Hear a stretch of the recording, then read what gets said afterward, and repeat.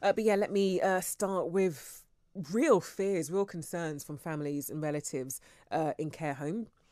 Care homes across the country, they're worried, they're claiming that these homes are adopting their own bizarre rules, if you like, off the back of rising COVID cases, off the back of the spread of the Omicron variant, which is preventing them from seeing their loved ones this Christmas. Families say they're desperate to see their loved ones after, a tough 18 months, tough year. But distraught families are saying that if this doesn't happen, if they're not able to see their loved ones in care homes again, they'll face a second heartbreaking year of not being able to see ailing families. And what does this mean for people living in care homes?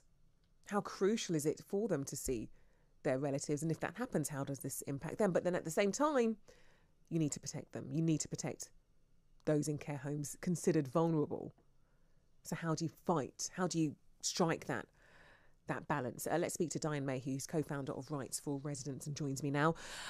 Diane, what is going on here in terms of care homes? Because there aren't any hard or fast rules in terms of what they should be doing when it comes to seeing families and loved ones over the Christmas period. So what's going on? What are some care homes doing? Well, hi, Claudia. Thank you for having me on.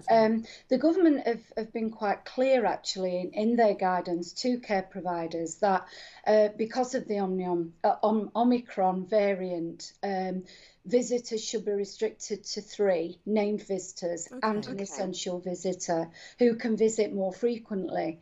But unfortunately, for many care providers who weren't following the guidance in the first place, this would have to be a huge leap forward. And then combined with this, we now hear that many care providers are just preventing visits over Christmas for so many different reasons. It's unbelievable. And when you consider that these residents have been locked away now, coming up for 19 months, and they are facing yet another Christmas, the second Christmas running, without the opportunity to see those that they hold dear, those that they love.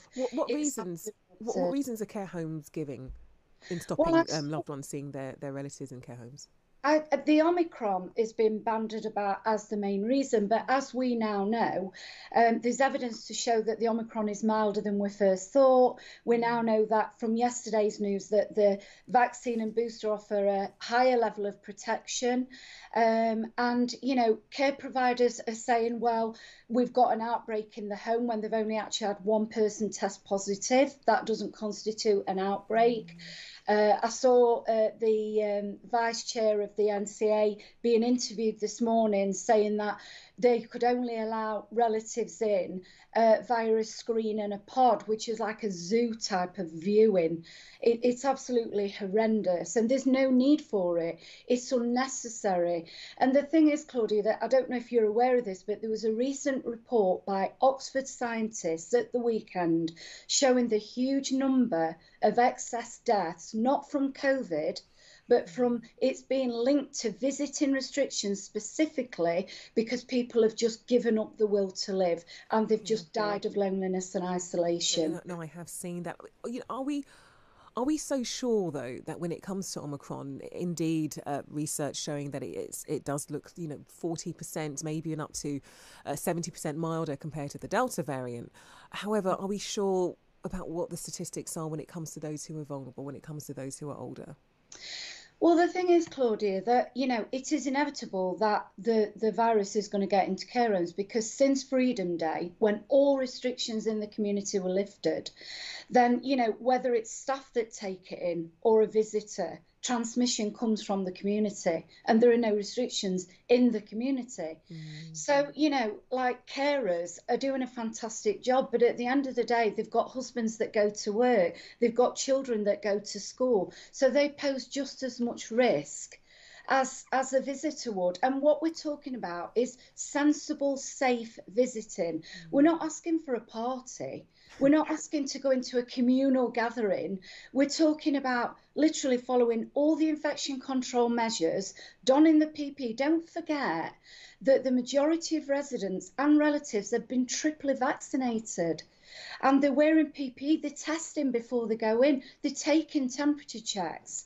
So, if they are literally just going directly into their loved one's room, then the risk is minimal. And we have got to also consider the risk of these vulnerable people who may be facing their last Christmas.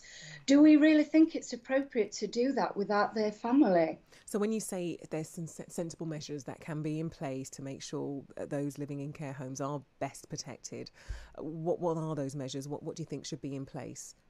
Well, they are in place already. Relatives, if you're an ECG, an essential visitor, you take a PCR test because you're treated the same as the staff. So you take that weekly. You take an LFT test every time you visit. You wear full PPE, you have a temperature check. As I've said, the majority of relatives and residents have already been triply vaccinated. So there are no more mitigating measures that we can take now. The Prime Minister's told us all we've got to learn to live with it. Because if it's not Omicron, there's going to be another variant. So what's the alternative? We just lock people away forever.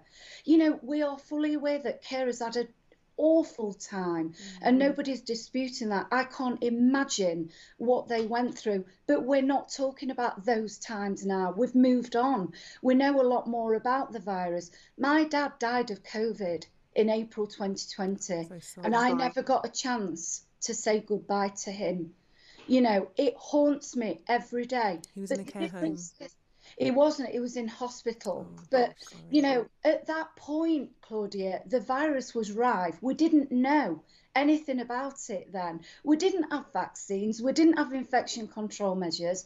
And as heartbroken as I was and my family, we had to accept that it was unsafe. And we were so grateful to the NHS for being there, as we were to carers when we couldn't be. But we're not talking like for like anymore. We're talking almost 19 months on, when we've got all these other safety precautions. It's unnecessary.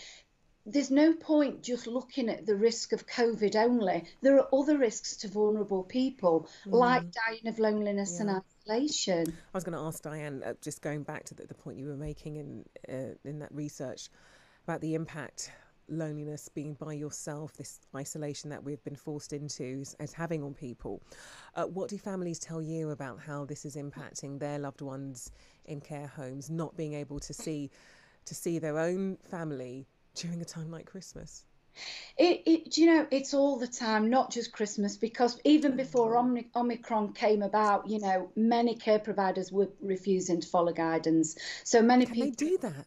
Yeah, because it's guidance only. It's advisory, not mandatory. That's why we want this to be made legal. So you've got some people who are literally only getting a 15-minute visit if they can book in, at a time when they're not fully booked. So, but to go back to your question, Claudia, it is affecting residents. It's unbelievable. They are deteriorating so fast. If you imagine that during lockdown, people in society struggled just with the pandemic and being locked down, but we were still able to go out and get fresh air. We could still make our own choices. We had family within the home. Most people did, but we still struggled. These people are confined to a tiny room. Many have got dementia. They can't choose what they want to watch on telly. They can't read a book. So, in our own situation, Jenny, my partner, her mum lost the power of speech. She stopped eating and drinking. She didn't know us at the end. It is having such a huge impact on the mental health and well-being. But it's not just of the resident. Many of our members are undergoing therapy and they're on antidepressants because they cannot cope with this situation where they feel that they've abandoned their loved one. Nobody puts someone into a care home lightly, and nobody stops caring for them just because they have. But that's what's happened. And there's nothing families can do if indeed a care home isn't following any of this guidance. There's nowhere families can go. Well, we've reported many cases to the CQC, and in some cases, the larger care operators to be honest, the larger care providers, I mean, I won't name and shame, but one particularly large care provider banned all visits for 10 days just as a precaution. There were no outbreaks in the home. And he's now said that, they can go in, an ECG can go in and one named visitor. That is not in the guidance. And these pods and screen visits are supposedly just for outbreaks, and many care providers are using them as the norm. When you've got someone who's blind or deaf, or they can't communicate through a screen, seriously, it is inhumane and it is just so cruel. And the CQC has said that they will, possibly enforce or trigger an inspection, but there's not really, it's not within their power to do anything. So Diane, briefly, if you can, what are you calling on the government to do? What needs to be changed here? We want the government to listen to what we're telling them, because although the guidance is clear, the care providers are not following it because it's advisory. So they need to step in and have the courage of the convictions and legalise this guidance. If they really believe that it's safe for people to have 3 visitors and an ECG, then why can't that be legalised? Okay. Good luck with this. I think it's outrageous. I just can't even imagine not being able to see somebody who I love so dearly, somebody I'm trying to care for, to look after them, and I couldn't get access to that. Good luck with everything. And that's Diane Mayhew, co-founder of Rights for Residents. Let me know what you think on that. Is it right for care homes to do the best that they think they should be doing when it comes to protecting those who are living in care homes from COVID, from the Omicron variant? Or is it the family members, the loved ones, that they should get priority here? That's what they should be focusing on, doing all that they can do to make sure that they can visit them, particularly during Christmas. 0344 499 1000. After the break, we're going to be talking about what's being touted as the answer for dealing with the migrant crisis over the English Channel: tagging migrants.